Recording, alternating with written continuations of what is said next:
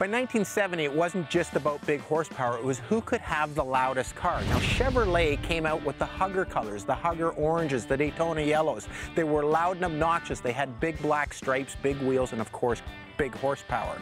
Well, the Ford guys, they had their grabber colors. They had the grabber blues, the greens, the yellows, the oranges. They were quite loud too. And of course, with the bosses, they had all the graphics. But really, it was Mopar that took the cake. They had their high impact colors, and it took a lot of cojones to order a Panther pink car. Not only did it have the cool strobe stripe, the AARs, had the little eyebrow winglets in the front, had the fiberglass hood with the whole top of the car organocell black, had the strobe stripe going all the way to the back, but before you got there, you had the exhaust tips coming out in front of the wheels. You had 15-inch wheels and the big spoiler in the back, and of course, you had a 340 six-pack. Now, out of the 2,724 AARs built that year, there was only 47 guys that had the balls to order this car in this color. You know, one of the coolest parts of this car is the exhaust system. Not only visually does it look cool with those trumpets exiting in front of the rear wheels, it's got a great sound, and it exits right where you can really hear it.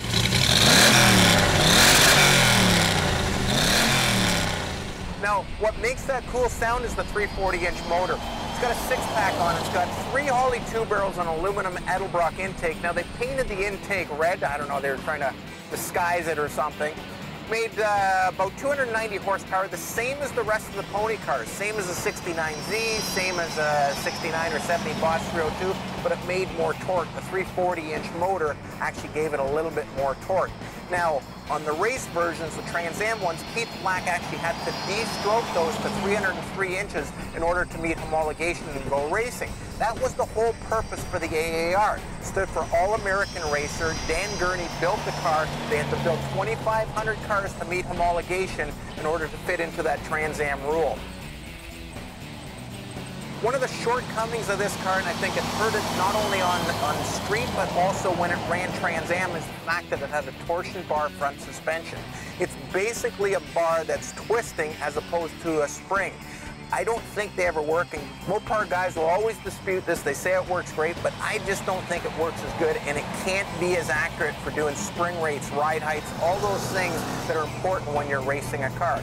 Now, that aside, the car's a great street car. This one's got an 8 3/4 rear end with a 391, so it gets up and goes. It's got some nice grunt, better than the rest of the cars. It really does pull nice, but with the bias ply tires, it does pull all over the road a little bit.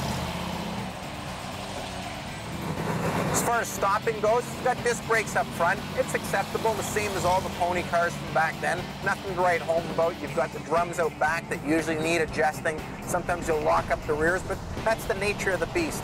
The cool thing about these cars is their super aggressive look and their race heritage.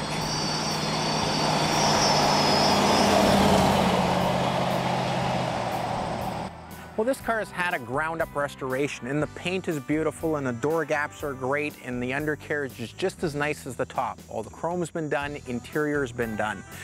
But it's got the typical hood. These fiberglass hoods tend to bow like this. And there's a couple of reasons for it. The way they're sprung and with the hood pins in the front, and how people open them, they tend to crack even more. But what makes this car super rare is the fact that it is a factory Panther pink, or the Plymouth boys called it Moulin Rouge. And I'll show you how you know for sure it is truly a Panther pink car.